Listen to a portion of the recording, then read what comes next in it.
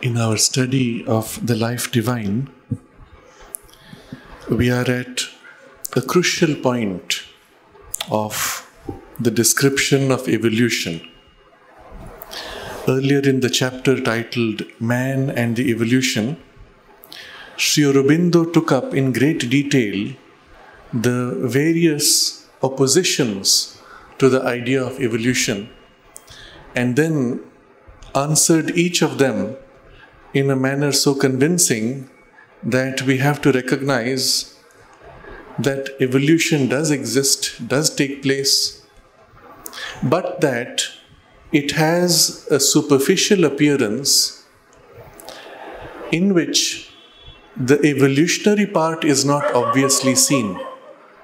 We see only types specialized, developing in complexity, in subtlety, in some kind of perfecting of their own type, staying within the type.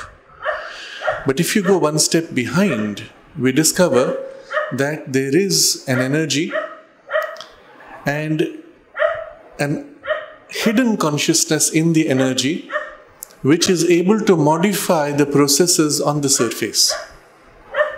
And we go a step further behind and we discover there is a consciousness that is intentionally supporting this whole play, hiding behind the screen but working through the screen. And it is able not only to modify those processes but enormously accelerate with a very precise focus whatever changes it wishes to make, which makes possible that there can be a rapid transition from one type to another and then again a stabilizing within that type. So the primary drivers of the evolutionary change, involving first an increasing complexity and sophistication, but second involving a change from type to greater type, the primary driver is hidden behind. Deep within us is that divine presence which is the primary driver. It uses the means on the surface and can influence them as necessary. But there are two layers. One layer in which you see an unconscious energy and the consciousness is secret. And this unconscious energy drives things. And behind that is the overt consciousness hidden now, which works through these. I've given earlier examples which would be useful to appreciate how this works, where we see the balance in nature from between different kinds of species. Let's say in the forest, the balance between the tiger and the deer, between the deer and the grass, between the grass and the trees. If there are too many trees covering, there is not enough sunlight for the grass. And what maintains the precise balance? If the grass is not enough, there is not enough deer. If there is too much tiger, the deer dies out before it can grow. If there is too much deer, it eats up too much grass and then there is no chance for the trees to grow. If you look at the interdependence of the system which is in the forest, any one of them overdoing will easily unbalance the whole thing. And there is no obvious mechanism for maintaining balance. And yet the balance not only grows, it becomes more and more complex, more and more sophisticated, more and more interdependent. And so it seems as if some kind of an intelligence works through all the fundamental processes in each species to maintain for the balance. When the human being comes, of course the change is too rapid for the unconscious energy to correct for the balance. So we see devastation. We see a forest reduced to barren land, but then you wait a few decades and you find quickly the shrubs spreading into the barren land, thorny shrubs, which prevent the goat and other creatures from eating. And they build the base in which moisture can be held in the ground for the more fine and subtle and sensitive grass to grow eventually, which may take another 100 years or so. But it will catch up eventually. Nature will bring back. So there is obviously an intelligence that knows what has to be balanced out, but you do not see the intelligence. It seems to be a mechanical energy with the consciousness secret. Another example which I have used before, which demonstrates this, in the human environment of a city, we have, of course, invaded the space of the forest, and the animals, they have to adapt to us. So the cats have adapted, the dogs have become friends. But the play of the balance of the species is still precarious, constantly intruded by human beings. And we see something quite fascinating. There are studies which show that the average population of dogs in a town is pretty much constant. Even though human beings step in every now and then, catch dogs, cull them, sophisticated way of saying kill them, they cull them, they remove the dogs from the streets, but suddenly the dog population increases and then it stabilizes.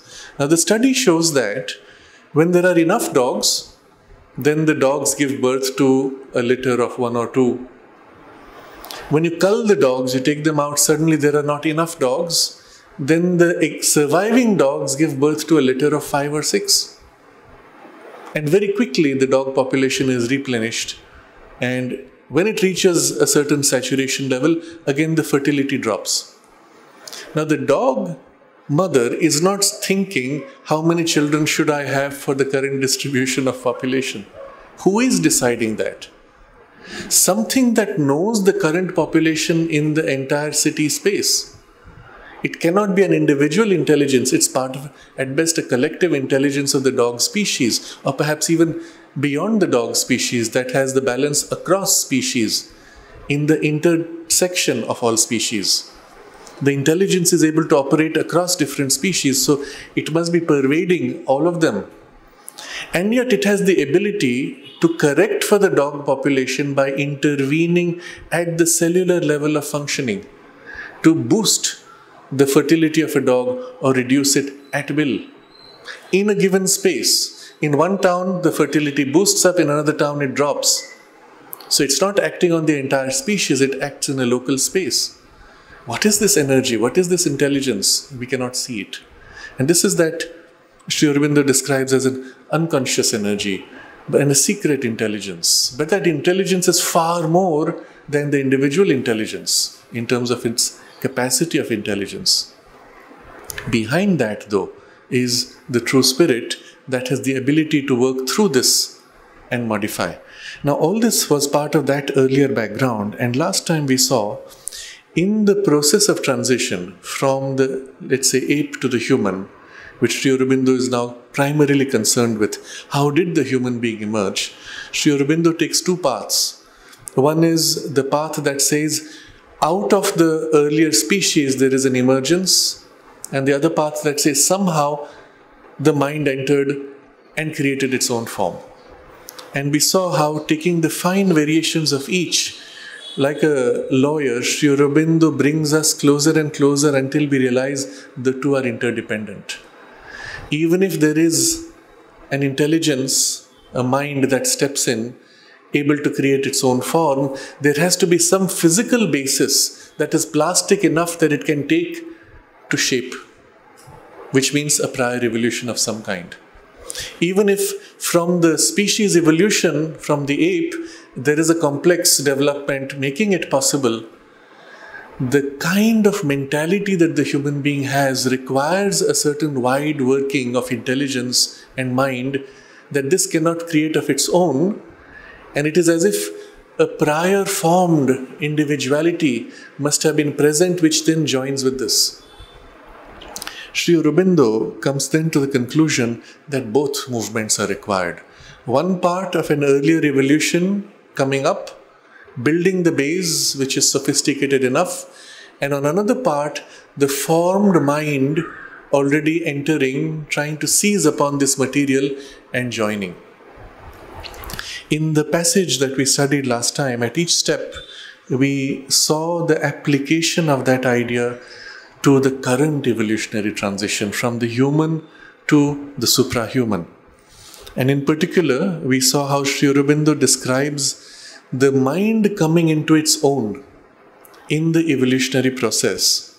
And he describes it in this way, that the necessary condition for the change from normal animal to human character of existence would be, first, development of the physical organization which would capacitate a rapid progression. So a change first which makes the physical change which makes possible that rapid transition. What in us is required to be changed so that this growth could happen quickly? We saw it in the context of the ape, but now we have to see in the context of the human being. What do we have to do? And then he says, second, a reversal or turning over of the consciousness, where the mind stepping out from its own emergent mind to self-aware mind not only stays sitting on top as another layer, but turns upon the lower layer, stands up, looks down. And this is extremely important. The same way in us, as the higher faculties of consciousness emerge, it's not enough that they rise out of the mind, they have to turn upon mind, separating themselves, looking down. This suggests immediately a form of practice. Sri Aurobindo, you will recall, when we mentioned this perhaps last time, when he discusses the emergence of or the development of the intuitive consciousness, the first requirement, he says, is to be able to silence your mind at will and hold it as long as needed. Second requirement, he says, is to shift the center of thought above head. No more inside the brain, but above the brain. And straight away, this description links with that to suggest as the higher grade of awareness begins to develop, it turns down upon the lower working of its intellect and mentality, looking down in separation, even in opposition. And this is a necessary part of its extrication into its full freedom. So a reversal or turnover of the consciousness. The same phrase the mother uses in a different context in an inward shift of consciousness. As we awaken to the psychic presence within us, as distinct from the surface desire ego center of the personality, there is a reversal of consciousness. We are no more outside looking into something which is there, something divine perhaps. We are inside looking outward to what is now an instrumental personality. We are not it, but it is our instrument to reach out and engage with the world. So there's a reversal both inward as well as upward in the spiritual growth. And then the third step, a reaching to a new height and a looking down from it at the lower stages. Now when it turns in this way, it acquires, it comes into its own and can grow as its own power, reaching to its own height. But then there is this turning down to engage with the lower in terms of the higher, to recast the lower as an effective instrument for the higher. And then the fourth, a heightening and widening of capacity, which would enable the being to take up the old animal faculties with a larger and more plastic human intelligence, and at the same time or later to develop greater and subtler powers proper to the new type of being. So there's the fifth stage. In the fourth stage, the turning down to seize upon the lower to make it effective, but with it a widening and heightening of what is taken up from below. So this happened for us as the emergent mind turned down, looked upon the lower instinctive mind of the animal nature in us and lifted it up. And a similar thing will happen with the intuitive consciousness turning down on the thinking mind and intelligence and taking it up, widening, plastifying, broadening, deepening, even integrating with the deeper dimensions of the inner mind, which you will recall was part of the requirement for us to be able to have continuity of consciousness across lives. You will recall that discussion one chapter before. And so all these things you will find coalesce around this transition in the new step in evolution. But once that fourth stage is done, the free working of the mind now can develop its true powers freely. In the same way, for us in the higher grade of the intuitive or higher ranges of consciousness, those powers would now develop freely with the full integration made with the lower intellect and other layers of mind. Now, even though we are looking towards the future, we have to recognize that many elements of this past transition which he speaks of, and especially level 3, 4 and 5, are not fully developed in us, even in the current humanity, in large parts of humanity. And much of that is the responsibility of our education. In the old days, the value given to education was, especially where a spiritual culture was concerned, was precisely to pull you out of your animality, come into your civilizational values, culturing of the human character and human nature and so on. All the impulses which are still of an animal kind are refined and taken up and given new values by the intellect, which now is the prime driver and our first identity. In the current mode of education, the idea is there that we have to somehow help improve humanity to take it up to its highest possibility. The idea is there originally. But in the current focus of education, this is completely forgotten. Rather, it has become a system for getting into your exams, getting into your job, and often in the educational system itself, pointing to your most crude and coarse instincts as your prime drivers of identity and your purpose of life. So that element which was earlier so important, going back barely 30 or 40 years ago, it was still considered important, has rapidly declined. And a kind of indulgence and a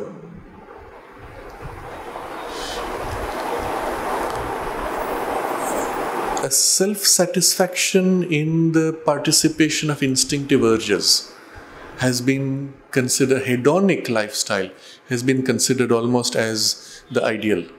And this is an unfortunate decline in the evolutionary possibility. It must be corrected. And so the point I'm making, although Sri Aurobindo describes this as stages already to have been accomplished in the transition from the animal to the human, these things are not fully completed yet. We are still largely, in most of humanity, we are still largely half animal and half human. And there has to be an effort, including all those of us who aspire for a spiritual transition. There has to be some effort to take up these parts and bring them into their full human integration or human awakening.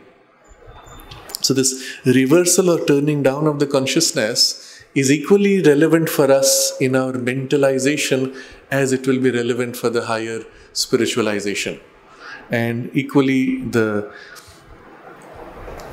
reaching to a new height and looking down from it at the lower stages is necessary equally in our mental terms, even as we work on higher spiritual terms. And so if we have a good education, which is spiritually oriented, it would take into account all these things. Make these the primary objectives in the education itself. Preparing for a suprahumanity. This was Mother's goal in the way she formulated the educational system in the ashram school. It was one of the statements she made, which was written on the notebooks on the front cover itself of every notebook printed by the ashram for every child. And it goes something like this. The children should be helped to develop into straightforward, frank, upright, honorable human beings ready to develop into divine nature. The children should be helped to develop. Now, whose job is it to help? Well, the adults who are supposedly already there reasonably, except they are not. So we're all in it together. Straightforward, frank, upright, honorable. Now, if you see the stages of progression in these 4 words, but all of this to what goal? Ready to develop into divine nature. It's not even that we're expecting them to develop into divine nature, but we should be able to bring them to that poise where they're ready for it. If and when the soul within chooses or the evolutionary impulse pushes, we are ready for it. If these 4 conditions are not fulfilled, that readiness would be flawed. You can have all the most beautiful, deep aspirations and ideas and ideals, but you're not straightforward, you're not frank, upright, or honorable, then you find yourself fighting your animal instincts even before you can access the spiritual possibilities. Your human part is struggling with the animal still before it can move to something higher.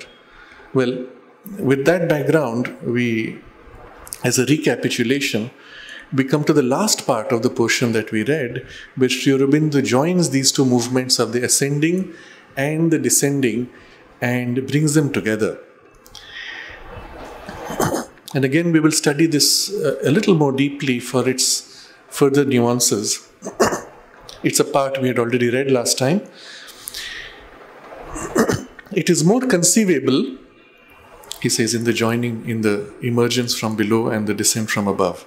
It is more conceivable that there was an opening of some existing body to a supra-physical influx, so that it was transformed into a new body. But no such event can lightly be assumed to have taken place in the past of material nature.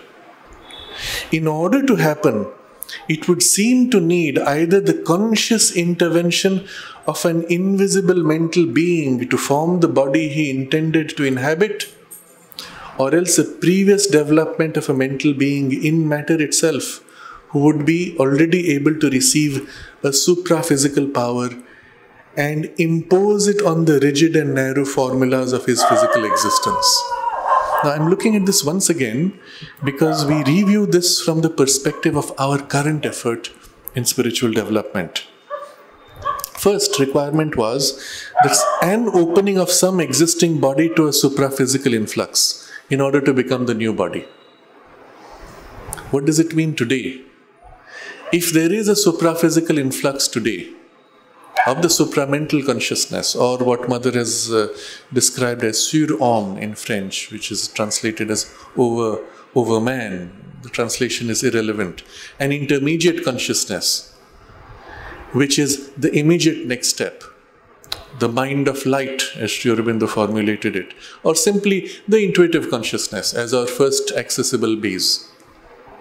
If this is formulating itself and attempting to settle in the human being, it means already there is an opening of some existing body to a supra-physical influx.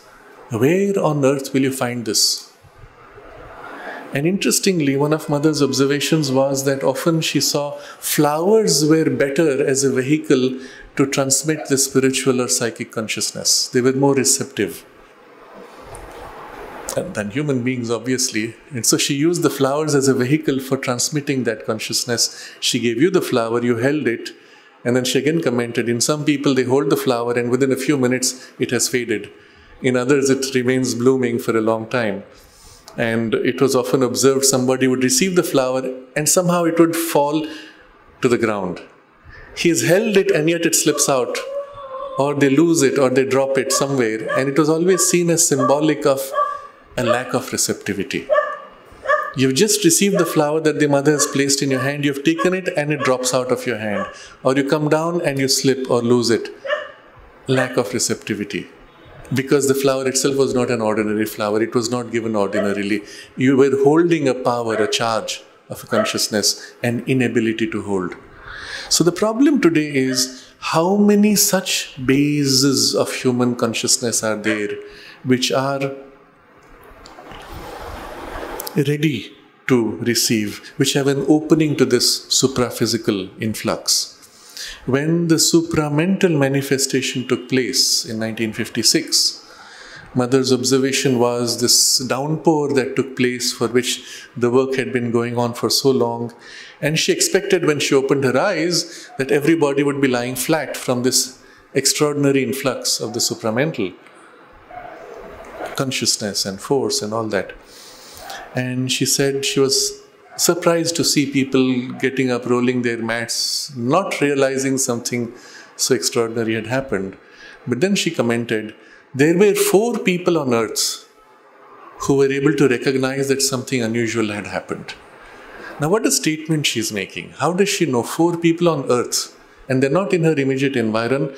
And one of them, she said, was in Africa. How does she know this? Because in her body, universalized consciousness, her individual personality embracing the whole physical earths, because she was working for the earth to lift humanity itself. Every human being was as if a part of her consciousness or a focal point in her consciousness. And everything she received or worked in herself, she was imprinting through that identity into the whole of humanity. And so when this event took place, she was also conscious, there were 4 centers. And this one is, it's in Africa. And that's it. And we have the description of the person who was in fact in Africa, who saw this sunset and this beautiful golden light that's spread. And a month later, he got this message from Pondicherry, which said, this is the... Or 2 months later, he got the message about the event. And later, of course, Mother confirmed he was the person. He lived here for many years. He settled in the ashram. Indu Bhai Patel, I believe his name. How many were there who were conscious enough? And Mother said, precisely because the work has not been done to make yourself conscious to the supramental. If there is not something within you which resonates with that vibration, when it settles, what will it touch?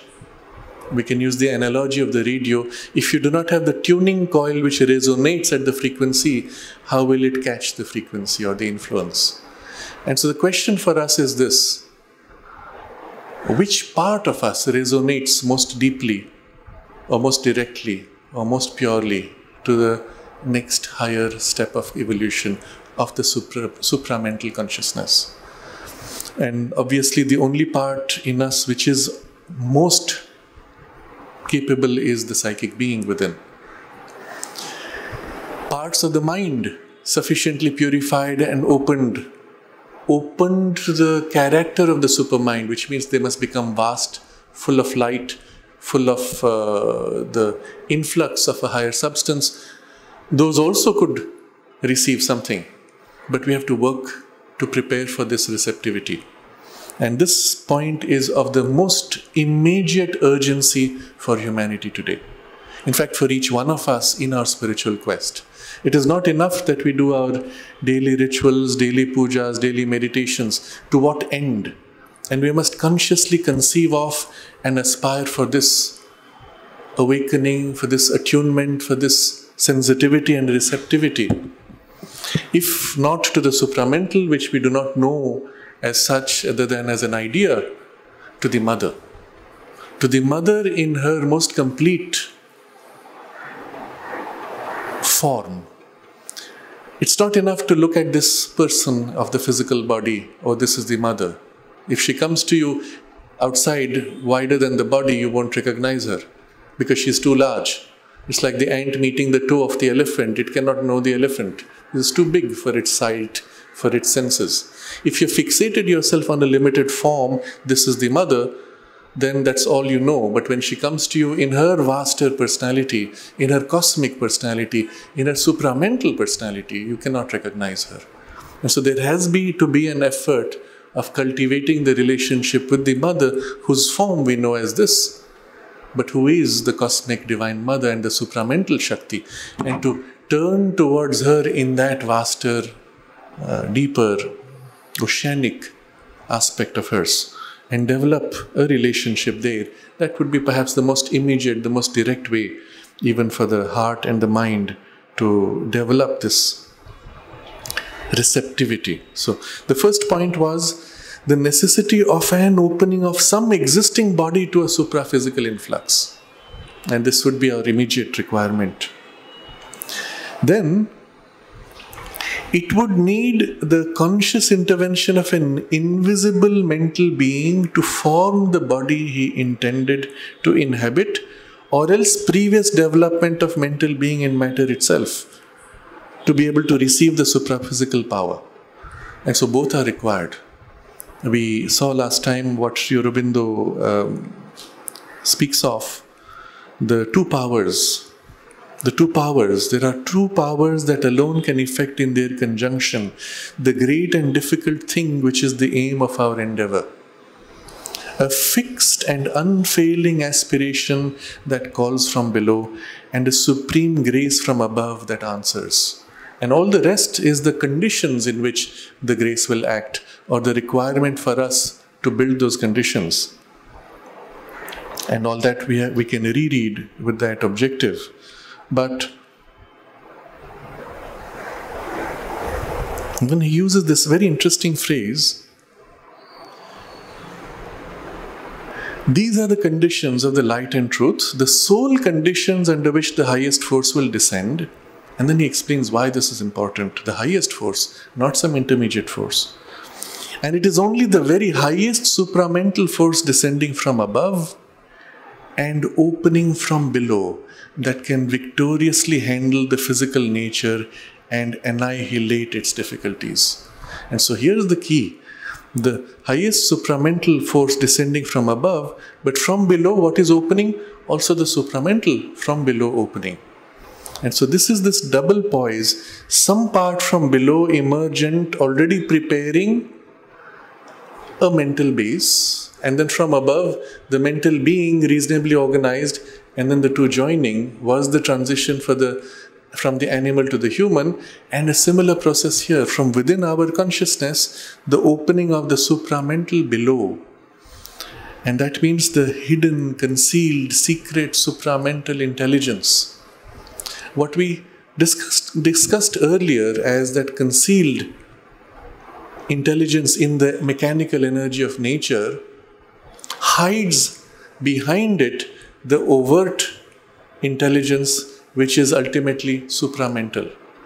And it is working even as if from behind the veil, from inside even the inconscient, secretly concealed behind there. That from below rising to open, and then from above the revealed supramental descending, joining, bringing with it the formulation.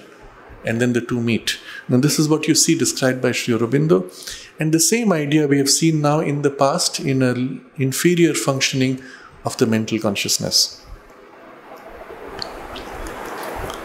The idea here also that an existing body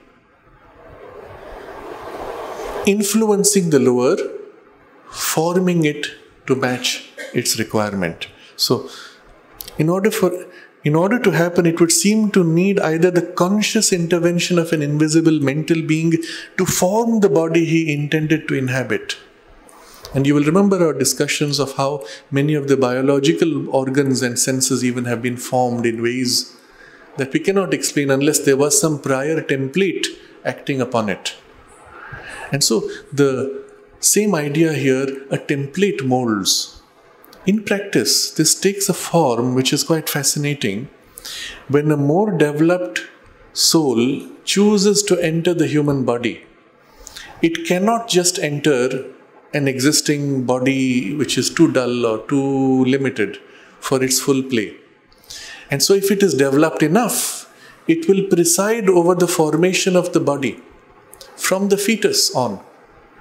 While it is still in the womb, it creates a link energetically and then infuses a little bit of its influence. Not too much, otherwise it will destabilize. A little bit of the influence. And as the fetus develops, it puts a little more of itself. Until the fetus formation, as the cells grow, has been influenced by the imprint that it has brought in forming the child's form. And as the child then takes birth, it's only a question of stages of transition. It is still continuing that. And often for a few weeks, it may continue the infusion.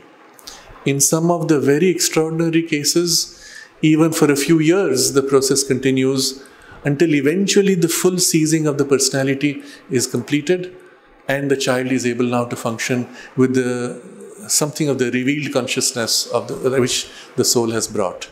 We know, for example, in the case of one of the extraordinary geniuses of the last century, who's known as Vasishtha Ganapati Muni, who was earlier the teacher and guru of Kapali Shastriyar, who came here and met the mother and Sri Aurobindo also. He was the only person to whom the mother and Sri Aurobindo made an offer. They said, we are looking for somebody who will continue the work after us. And they found in him the suitable instrument. Now, such an extraordinary being, till the age of 5, would not speak. He was functioning otherwise like a child, doing everything else but unable to speak. And it was because this infusion had not yet been completed. The body still was developing. And what is interesting, you will see around the age of 5 is when the formation of the personality reaches a certain stage of completion, that it can now assert itself in some sense of individuality. Almost all of us who have had some early spiritual awakening will recall an experience around that age where something suddenly opens up. And the mother, you will find also describing how at the age of 5 she was conscious of this light which was above her head, and she would wait for it to come down. But that's around the time it happens. So in his case, it was at the age of 5, and at that time, of course, the means were different. When he was not speaking, they took him to the Ayurvedic physician, who said, well, we know what this is, you have to shock the system. And so they had a method to take a hot iron and brand certain parts of the body, and the shock made the person come into his own fully, and then he was able to speak and fully functional sentences normally. But anyway, there's a rationale behind it. Yes, it's not acceptable in today's values, but still, that was the rationale, and it worked, and it served a purpose. I'm giving these examples so you understand the importance of this infusion process. That it can happen as if the soul is infusing its influence on the formative fetus long before even the brain has developed into its capacity. But it is infusing and shaping it inside out from an early stage. A similar process is ongoing for us, at least for those of us who aspire for the new consciousness. We may not be conscious of it, but the fact that we aspire, there is an infusion that takes place from above, shaping from within. The sooner that can begin, of course, the easier it is. But we will shortly see in the very next paragraph today that the human body is sufficiently plastic that even if we start late in physical terms, for the spiritual turn that is required, the body is plastic enough to receive this influence.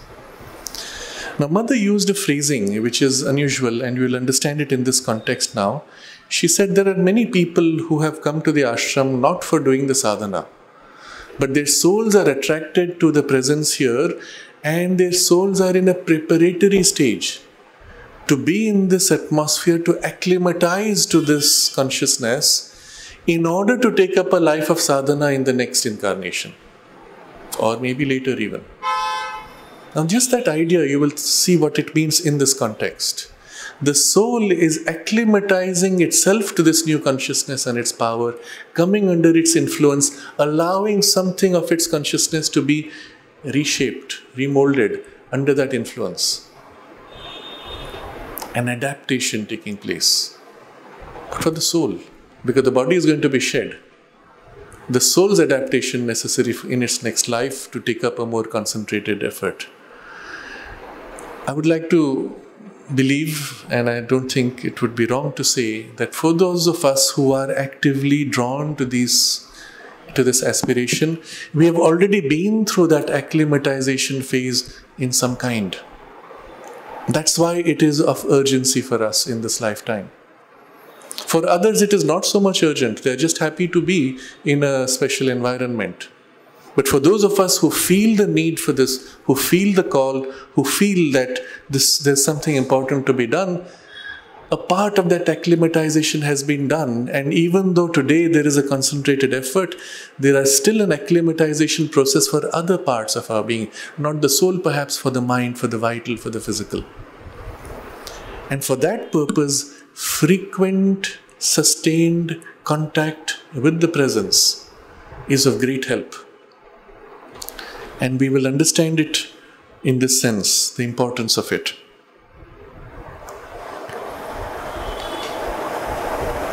And then he speaks of a pre-existent body, so much evolved as to be fitted for the reception of a vast mental influx, capable of a pliable response to the descent into it of the mental being. A similar transition is to take place even in the human society today, that in the human society as it is in a collective, the collective consciousness rising up all the way, not just intuitivizing, but entering what Sri Aurobindo has described as the over-mental consciousness, would be the base upon which a supramental being could descend and hold its own without reaction, revolt from below. And this was part of the objective in formation of the ashram and of Auroville. So the collective aspect then becomes important to take it to that next level, where Sri Aurobindo promised the mother that he would come as the first supramental being, descending from above, born not in the human way, but in this movement which Sri Aurobindo has described here. But before that can happen, many stages born through the human way would be needed to lift all the way to an over-mental, collective, receptive vessel, so to say, cradle, in which that birth could take place.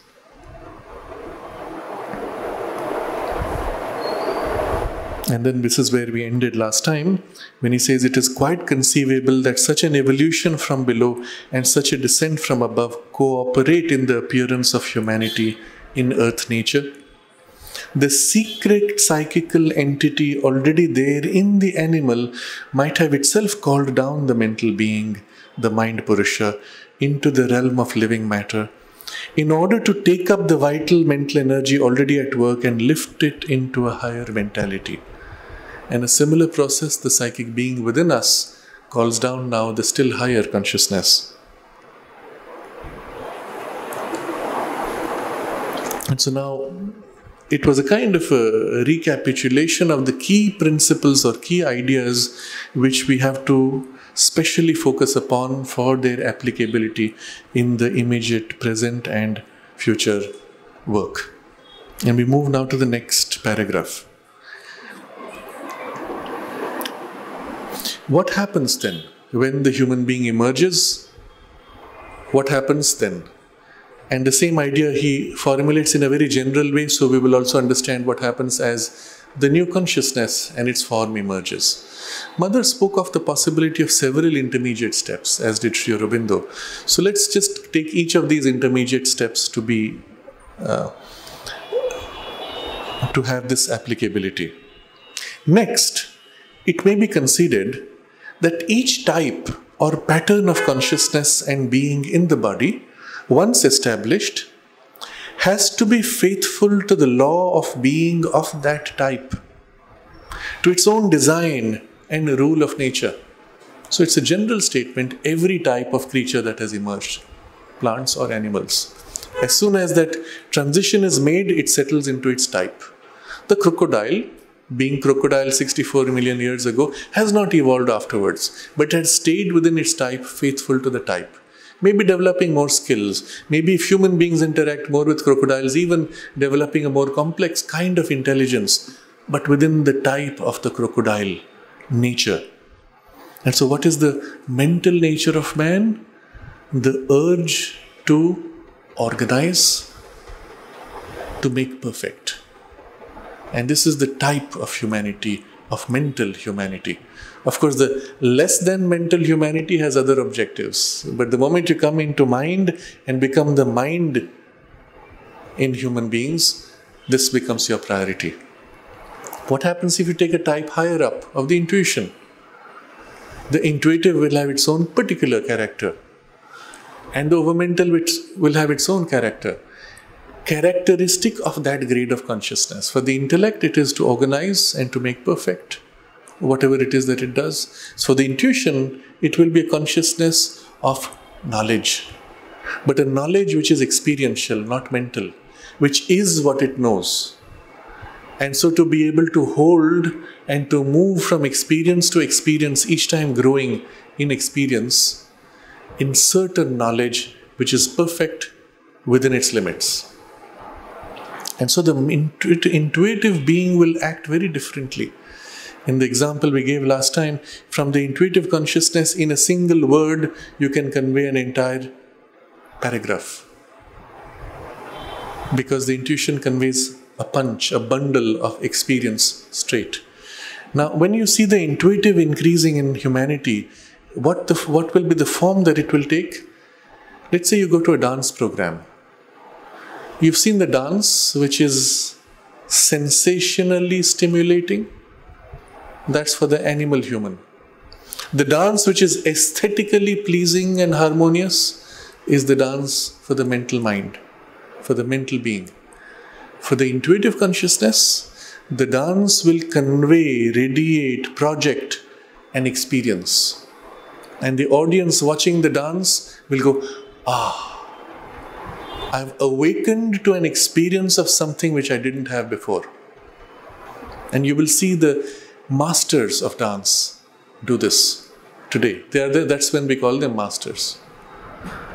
When they can do something where you forget it's a human being doing it, you actually think it's that deer which is prancing on the stage, or this personage, or that situation. When the dancer or the theatre artist is now in sorrow, that sorrow is imprinted in you as an experience. You share in it, which you had never had before in your life or could never have.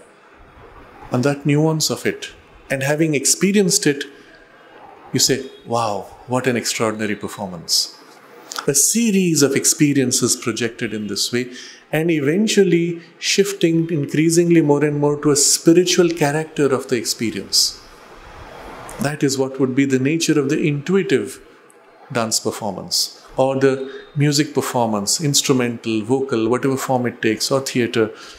Even in cinema, one could conceive of such an uplift taking place, which conveys, actually projects an experience in an intuitive way. So, and that's the power of the medium. In a single word, in a single experience, a single gesture, you get the whole thing, a whole paragraph which would be presented through words, and still it would be an idea and not an experience that you can get like this. In every realm of human activity, the increasing intuitivization would bring this character of sharing directly of experience, but an experience which lifts above the intellectual understanding. It is something so beautiful, or at least so rich in complexity, that you have no way to articulate. Words fail. You can, of course, describe it, but words fail to convey the full value of it. When this becomes spiritual, more and more spiritual, then of course it will be a series of spiritual experiences and glimpses of the world, of the spiritual reality that will be so conveyed. In the overmental consciousness, the same power will reach universality, touch infinity. It will be a vision of the universe from an angle, from this perspective. Worlds which are experienced, not tiny bundles of experience. Entire worlds, rich worlds that you have access to, which are created and projected. A glimpse of this in a very limited way, because whatever you will find in the overmental consciousness in its infinite status, you will find reflected in what Sri Aurobindo calls the higher mind, in a finite level. So a glimpse of this you experience in certain kinds of novels. When you enter what are called, the word used is, the word slips my mind, a novel in which you have as if an entire world which is presented, and you are immersed in the world. And for a while it's as if that world becomes as real or more real than this world. And the result is a glimpse of some domain, some reality, somewhere of another realm of the vital, mental, or whatever planes in which you are able to live, but through the mind. It's not the experience of the overmental. The overmental would have the character of the intuitive, but now with that same infinity now, that you would actually experience it and live in it and be changed by that contact. So a glimpse of this we have when we enter such experiences through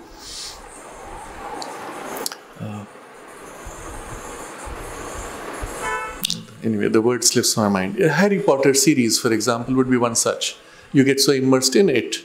You enter a large text which is of the character of the Ramayana.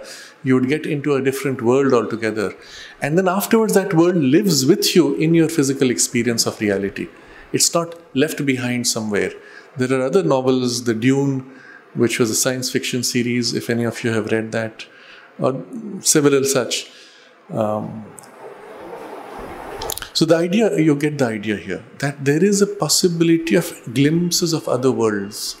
But here we are doing it through the mind in the novel. There it would be a direct exposure and experience of it, but it stays with you, it changes you. So each of these planes will have its own distinctive characteristics. And with each of those will come faculties which are new, which do not belong to the existing axis of the intellect.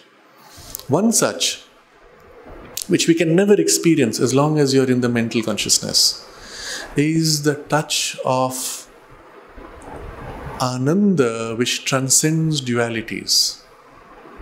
That you can experience something and the delight, the rasa or the juice of it, which is beyond the dualities in its pure status. And this is only possible in a consciousness which is infinite, which can embrace all and be above dualities. It's not possible to consciousness which works in pieces like our mind. The mind will always cut up, and if because it has one piece, it has another piece in contrast to it. Only the consciousness can embrace, which can embrace all in a continuum which is infinite, can experience the character of Ananda. And there are other such experiences which belong properly to each of these domains, their proper powers and faculties. Truth consciousness is a phrase Sri Aurobindo uses often, which you can understand as an idea in the mind, but the experience of it, something which is literally substance of truth, form of truth, material of truth, is experienced starting with the intuition and above. Or deep within us, when you touch the psychic being in its personality, you have the glimpse of that. And until we reach those domains, we do not know what it's like. Or the word makes sense, but the experience of it slips the mind. Or we feel it just behind our understanding. And so, at each step now, there will be powers which will awaken, and all existing human activities would be taken up and rendered in terms of those powers. But it will be faithful to that type, to its own design and rule of nature. But what is the rule and design of nature? As you go up, we saw certain powers, but still, what is it characterizing? It would be somewhat pointless to have the supramental being another type only among many types. Something has to be distinctly more. And here he gives you the clue. But it may also very well be that part of the law of the human type is its impulse towards self-exceeding. That the means for a conscious transition has been provided for among the spiritual powers of man. Interesting idea. That in the human type itself, the purpose of the type is to exceed its own type. And that's programmed into the design of the type. Now, if this is the case, then inevitably we will grow out of humanity into the higher grades. And this vehicle is good enough to take us into those higher stages of consciousness. You do not need a major physiological change to access those states. But if this is the case for the human mentality, what does it mean for those higher states? Their type is by definition more and more universal. The overmental type is universal type, meaning it is able to express everything. The type itself now has exceeded the definition of type to become universal, individual. And in the supramental, that reaches its fulfillment. So, in the design and the law of the human type is this impulse towards self-exceeding. And this is the reason why, even as we reach some stage of success, perfection, a goal, achievement, we are dissatisfied. While those who look to it as an achievement and a success will say, oh, you are so great, you have achieved this. You look at yourself and say, but I don't feel any different. This is no good. I don't feel I have done something worthwhile. And the dissatisfaction pushes you to something more. So this problem of dissatisfaction, which we have always blamed human beings for, in contrast to animals who are satisfied with their type, this problem is actually the promise for something much greater. that the means for a conscious transition has been provided for among the spiritual powers of man. That it's not enough that we have spiritual powers, but even the capacity has been given to us which allows to make that conscious transition beyond the mental. That's been given to us in the very design of the human being. And this is something so extraordinary and so promising, therefore. You will recall Sri Aurobindo making a reference earlier, and we touched upon it when he said that even in the Upanishads there is this idea that there are stages in development, and the human being is as if the acme, the best, the highest. And Sri Aurobindo took pains to point to that text. It is from the Aitareya. And now here we will see the value of it in this context. And I read briefly from it. It's not a very long Upanishad, and yet it is quite deep for the suggestions if you look beyond the obvious sense of the words.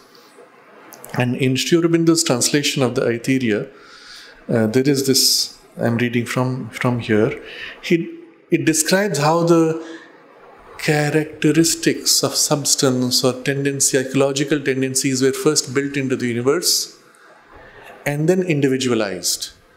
And in the first appearance of the individualization, there is the attempt, the spirit who makes all this wants now to enter into and experience these things.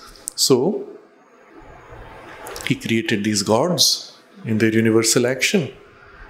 They fell into this great ocean, and hunger and thirst leaped upon them. Then they said to him, "Command unto us a habitation that we may dwell secure and eat of our food." Now you have to see this further in the Sanskrit vocabulary, the sense of food. Annam is the physical, material world, but it is also nourishment, the drawing of experience by which you grow. And so the gods say, give us an individual body so that we can now participate in this evolutionary process and growth through experience. And the spirit then, he brought unto them the cow. Now it's not the physical being, again there's a double meaning. But they said, verily it's not sufficient for us. He brought unto them the horse, and they said, verily it's not enough for us.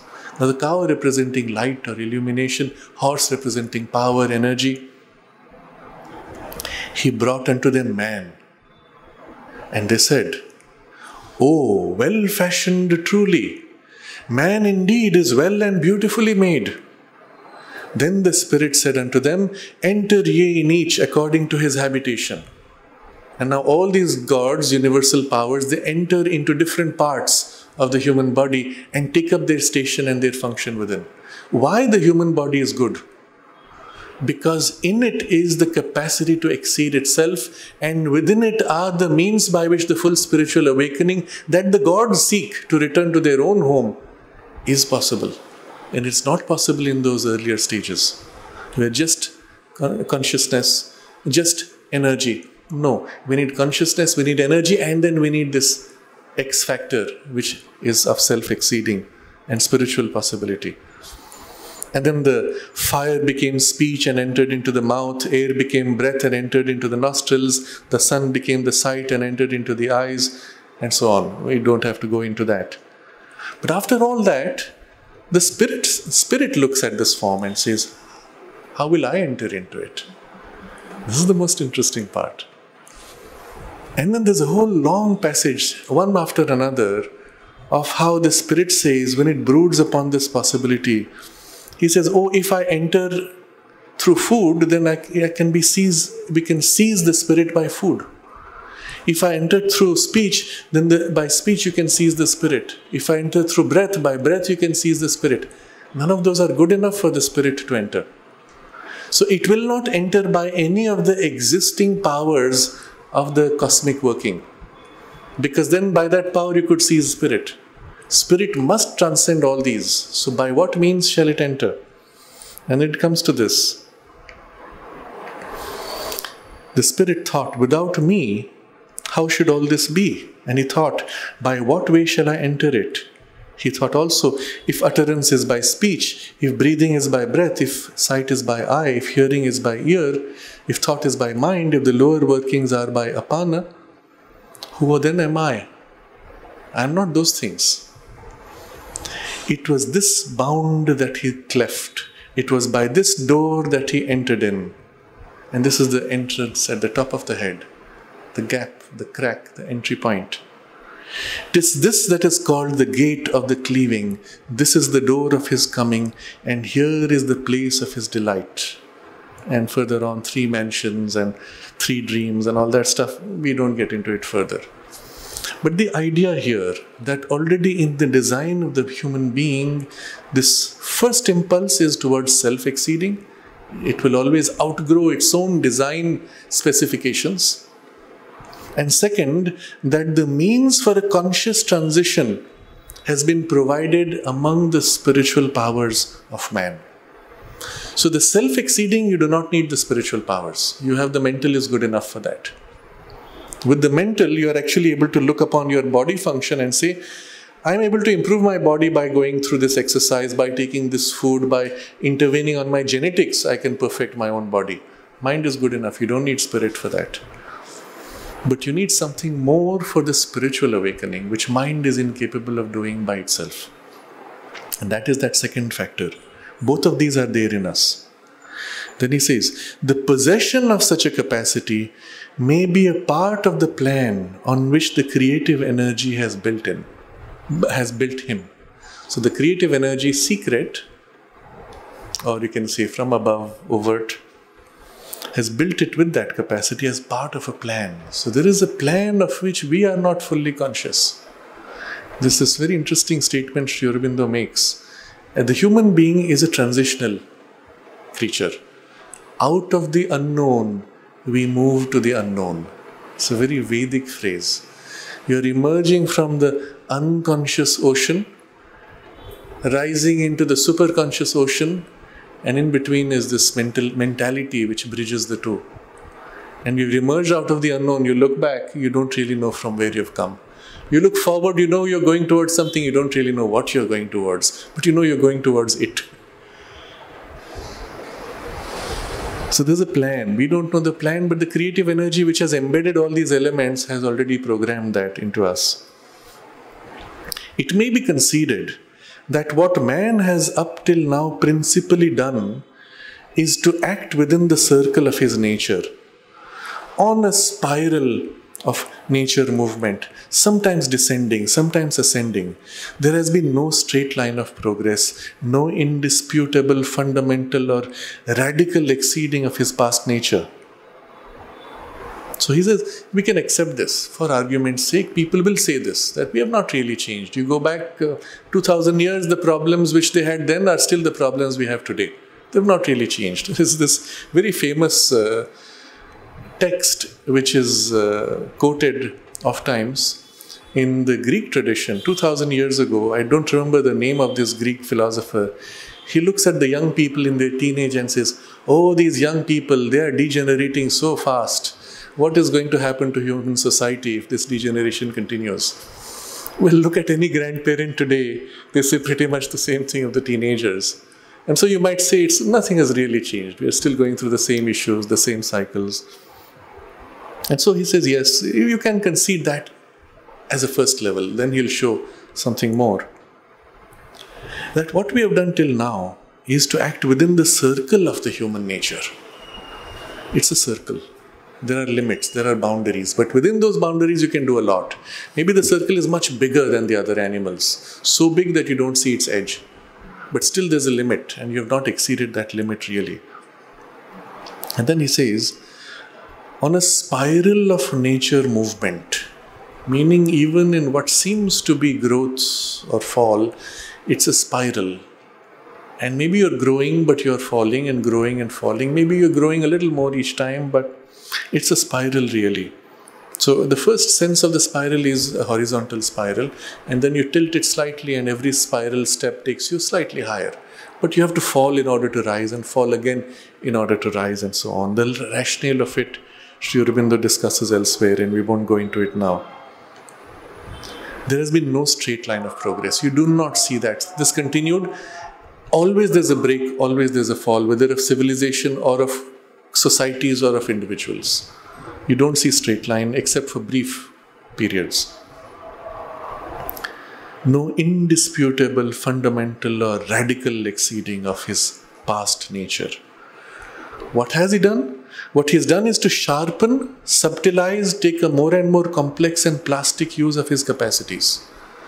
So you've made more effective, more poignant. You can get down to tiny, greater focus, make more subtle and more complex, and mix these, make them more adaptable. That's about all. But always within the same circle. It cannot truly be said that there has been no such thing as human progress since man's appearance, or even in his recent ascertainable history. So now Sri Aurobindo is countering. He says, you can't truly say there is no progress. Yes, it looks like it, but it's not truly so. For however great the ancients, however supreme some of their achievements and creations, however impressive their powers of spirituality or intellect or of character, there has been in later developments an increasing subtlety, complexity, manifold development of knowledge and possibility in man's achievements. And he describes all the fields which are touched. So you can look back and say they were so great. And all the things he tells you what was so great about them. Achievements, creations, powers of spirituality, intellect, character. You do not see today people of that type or that greatness commonly, if at all occasionally, but they are also occasional. In the past, you had people with extraordinary powers, just of memory, for example, who could learn the whole entire Mahabharata with whatever 100,000 lines by heart. Some of them knowing it at the age of 15 or 20. How many do you find people like that today? Occasionally, one or two, and that is also exceptional. What did you do? What was your upbringing? You are surprised. Can I do it? No way.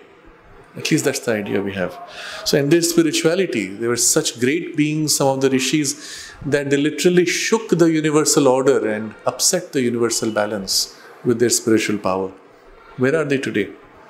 So even then he says, there has been increasing subtlety, complexity, manifold development of knowledge and possibilities of achievement, meaning we will say technology in today's vocabulary.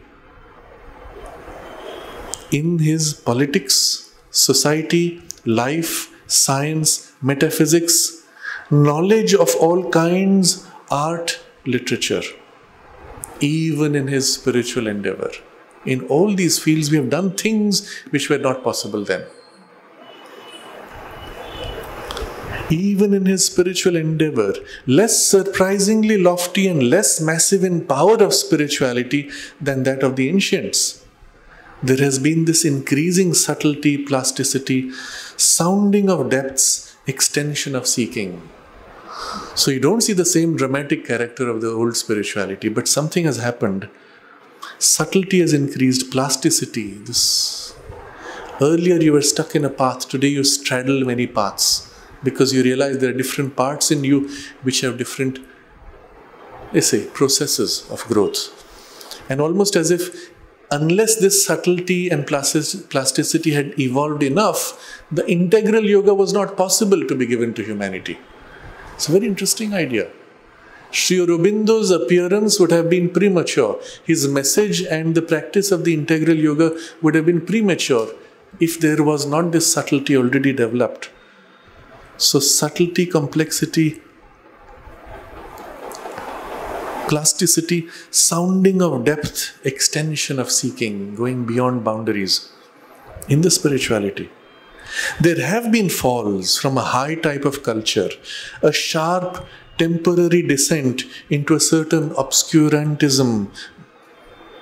Cessation of the spiritual urge plunges into a barbaric, natural materialism. All this is what we see. And if it would be worthwhile to go into each of these phrases and look at all those examples, maybe we will keep for next time or we can skip. But all of these are extremely important if you can recognize what these are in today's society.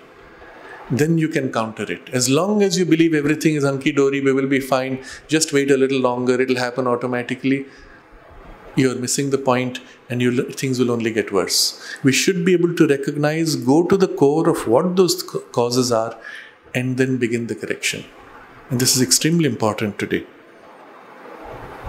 So there have been falls and so on, descent, and then the barbaric materialism. But these are temporary phenomena, at worst a downward curve of the spiral of progress. This progress has not indeed carried the race beyond itself into a self-exceeding, a transformation of the mental being. So that has not yet happened. Within the human we have reached whatever subtlety and plasticity, we have not yet crossed that boundary though. But that was not to be expected. For the action of an evolutionary nature in a type of being and consciousness is first to develop the type to its utmost capacity by just such a subtilization and increasing complexity till it is ready for her bursting of the shell. So this is the interesting point. Yes, we have not crossed that human boundary, and there's a reason for it. So you saw how he goes. He started with that acceptance, which was a very negative view that we are caught in the boundary of our human type. Yes, it looks like that. But you see, something has gone much more, he says. Then he says, we have not yet crossed that boundary, and he justifies why. Because it is nature's process to make perfect within the boundary first. Make what perfect? Precisely take this type to the edge of perfection, which will make it ready for the next leap. And what is required there? And again, we have to look at ourselves today. What are we doing for this? To develop the type to its utmost capacity by just such a subtilization and increasing complexity till it is ready for her bursting of the shell. And this is the work we should be doing in our self-education and culturing in everything in life. Subtilization. Make yourself more and more subtle and at the same time increasing in complexity and plasticity. Until literally you exceed the type, boundary of the type and cross over into the next. Now you'll recall in our description of the intuitive mind training, first silencing mind, second shifting the center of thought, third was waiting for the initiation from the intuition to begin, and the fourth was developing all the faculties of the mind to their highest, most subtle, most plastic, until they practically reach the boundary and the limit of their capacity and begin to exceed themselves into the next level of consciousness. That's the fourth method of intuitivization of the mind. And if you've done the first three, this will happen. And it doesn't happen to everybody. It requires already in the mind a certain development of refinement and plasticity. But once taken up, and especially when taken up by the yoga force, it can happen very rapidly and develop within a few years what would otherwise take centuries or many lifetimes of progress. And our mind is potentially capable of this. And the means for it will be the conscious influx of the higher light into the mind, building in it its powers. So, until it is ready for her bursting of the shell. Now you can wait for nature's bursting, or in the individual sadhana, we actually take it to the point of bursting by conscious personal aspiration and the assistance of the grace. And then he describes this bursting of the shell, the ripened, decisive emergence. When it is completely ripe, then it is decisive, there is no relapse. If you make a premature burst, you fall back and there is an oscillation. The ripened, decisive emergence, reversal. You come into the new consciousness, emerge into it, but then the reversal of consciousness. Turning over of consciousness on itself, that constitutes a new stage in the evolution. Now you see that portion we reread from last time about this turning, looking down from above, and then consolidating the higher powers. This is what happens again. If it be supposed that her next step is the spiritual and supramental being, the stress of spirituality in the race may be taken as a sign that that is nature's intention. So if the next step of evolution was to be towards spiritual, obviously she'll start preparing that also. And if you see the stress of spirituality in the race, it's a sign that nature is preparing for that. I will bring next time a passage from the mother where she says something like this. Now nature is preparing for one of those great transitions where she feels the urge for a new step in evolution. And once nature decides that, it's like nature modulating the fertility of the dogs. Well, she's now modulating the thought powers in the human being and the spiritual impulse in the human being with the same ease. And suddenly everywhere on earth people say, oh, but I am finding life so dissatisfying. There has to be something more. Where is this something more? And they start looking. Who decided that? They didn't decide. It was nature in them pushing, nudging, turning. Except because their mind is so confused, they don't know what it is that the urge is for. So you find a restlessness, dissatisfaction, and then an attempt to satisfy by means which were inferior. And either as a result, a destructive curve, a fall, or a quick exhaustion which then turns to something higher. That says, but if all this fails, there must be something to that yoga thing which people talk about. Let me try it. You saw a very interesting passage in the US in the late 60s with the flower children and the hippie movement. There was this kind of an upward turn to a spiritual ideal, but then very quick degeneration through drugs and free sex and all kinds of weird ideas of breaking the boundaries of societal restriction. For what? For lapsing back into animal instincts. And that's the form it took. And then a few who were saved by the appearance of some spiritual influence. It was at that time that also from India there were a large number of teachers who went to the West. And those who could catch that wave turned to something spiritual. Others fell, sometimes in irreversible damage. Others recovered soon enough that something was opened, but they never really found their way again. But what is interesting is, 20 years thence, these were the leaders of society and even of industry. You would be familiar that somebody like Steve Jobs was in fact living like a hermit. He had deep spiritual roots which came from his days of drugs, but having crossed that passage, it was still a bit mixed. He tuned into a higher possibility operating through the mind, but the possibility was limited to what the mind could access.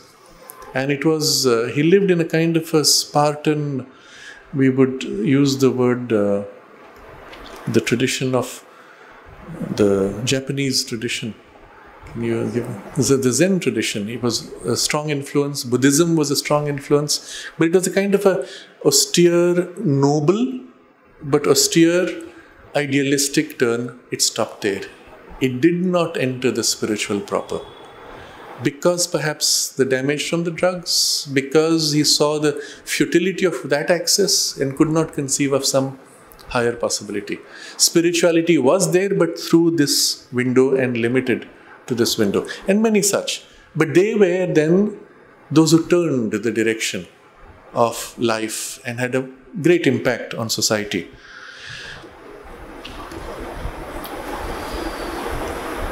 So this urge of the spiritual is a sign of this preparation.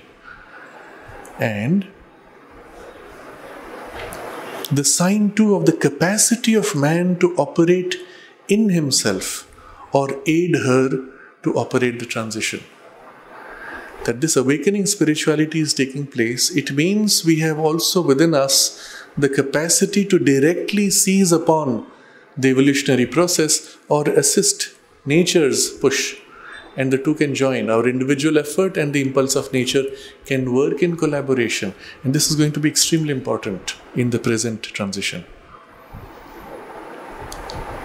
If the appearance in animal being of a type similar in some respect to the ape kind, but already from the beginning endowed with the elements of humanity, was the method of human evolution, the appearance in the human being of a spiritual type resembling mental animal humanity, but already with a stamp of the spiritual aspiration on it, would be the obvious method of nature for the evolutionary production of the spiritual and supramental being. So again, he looks at that transition and compares with this transition. What was the way she did? Ape kind, there was a type similar to ape kind in some respect, but need not have been exactly the ape. And from the beginning endowed with elements of humanity. And that was the means for the human evolution. Today we find, even though we have not found the link from ape to human, we found 10 different types at least of human variants, which are all now extinct. Denovision man or is one of those, and various others, including some dwarf types recognized from their bones. There were different species of human types. At least 10, many more perhaps. But they were all of this type which had a human potential, and so from there the rapid change could be made. In the same way, he says, the appearance in the human being of a spiritual type would be the way by which the spiritual evolution would rise from the human. But what is this? Spiritual type resembling mental animal humanity, but already with the stamp of the spiritual aspiration on it. That would be the obvious method. So do we see this around us? And I would even suggest, are we part of that? And if we are part of that, then obviously that's your promise that the transition will be made. If nature could help to create this, and if we are that, spiritual type resembling mental animal humanity, what does that mean? You know you're not this mental animal humanity, and yet you are sitting in a body and a mind which is mental animal humanity. But somewhere deep inside you feel, I'm not this really. I don't belong to this type. I deserve to be. I am fundamentally something different. Unfortunately, again, there are forces which try to distract from a higher truth. So you have literature out there in the New Age literature which will say, if you don't feel you're human, you belong someplace to a higher grade, then you are coming from some other planet. You are an extraterrestrial which has taken birth in humanity. Nope, that's not it. You are in consciousness. The soul now recognizes it belongs to a higher plane. It remembers its home. It has now taken a human body, but in the body infused sufficiently of its higher influence and sufficiently enough to awaken that spiritual touch. And you would recognize this because you will see from a pretty early childhood, you will recognize you did not fit in somehow. The whole family was somehow oriented that way, but you had something which was different and you struggled to try to fit in, but you could not, you did not match. And it took you time to recognize that this was actually a strength and not a weakness. And if you recognize something of that, in however tiny bit, you know that you were not part of that and you're meant for a different life. And if this is so, you would also have had at some point in your life a touch of the spiritual experience in whatever way it came. Sometimes it may be as simple, I'm walking in the forest and suddenly I began to feel as if I was one with the forest and I didn't know where I was as a body. Brief experience, and then it passed, and then I said, oh, what happened? Or in dream state, you had some experience, or whatever form it was, some touch briefly, which was part of this spiritual type resembling mental animal humanity, but the spiritual influence putting its touch there and saying, don't get stuck in that. And this would be the obvious method of nature for the evolutionary production of the spiritual and supramental being. And if this is there within you as the deep aspiration, that is also nature's intention within you. That is also your soul's intention within you. And the two aligning and the divine grace supporting, there is nothing which is impossible. It is certain the transition will take place. It will be decisive. It is only a question of time and process in between. And that depends on the way we put ourselves into the process, the way we relate to the grace, the effort that we make, and the receptivity that we build. So I think we will pause here. Looking back at the passage we have covered, the important characteristics that we have to keep in mind that within us already the power of self-exceeding is present, as well as the spirit, the conscious power of spiritual transition is present. The part in us in which it is most obviously held is in the deepest presence of the soul, the psychic being.